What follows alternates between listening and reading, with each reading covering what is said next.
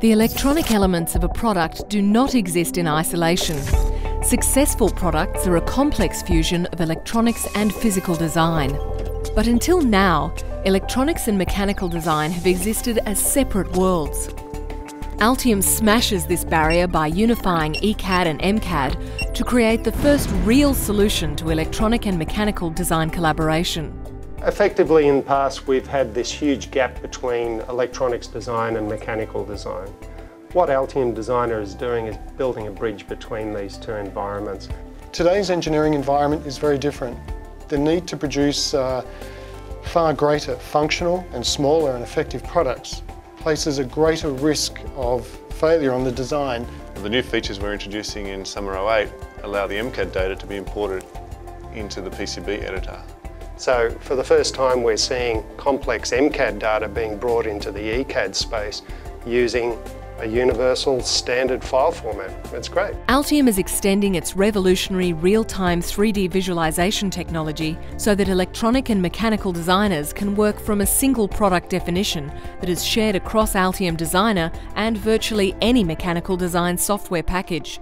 Well, we wanted to make this functionality available in all MCAD tools, so that was best achieved by picking a universal and non-proprietary format, and STEP was a natural choice for this. Well, it's actually a dynamic approach. The STEP 3D data is incorporated into the Altium design environment as an element, as part of the design.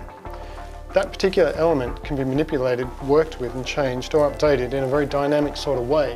What we're doing is we're leveraging an industry standard format for file transfer, and we're using a non-proprietary mechanism for doing it. So you're not locked into a particular MCAD software, and more importantly, you don't have to learn any new software.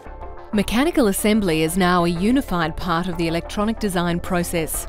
The ECAD-MCAD bottleneck is gone, reducing time-consuming design iterations significantly. For a board designer, it's great because he no longer has to rely on the mechanical department to tell him if his design is going to fit into their case. He can see that up front in real time, and Altium Designer can do the clearance and interference checking for him.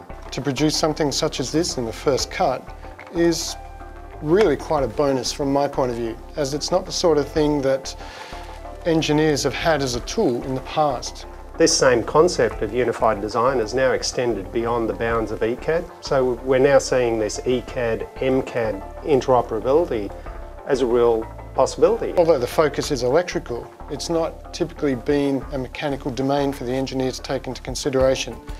But now that this sort of thing can be analysed thoroughly and the risk reduced significantly, it's definitely the sort of domain that the electrical engineer can now take on.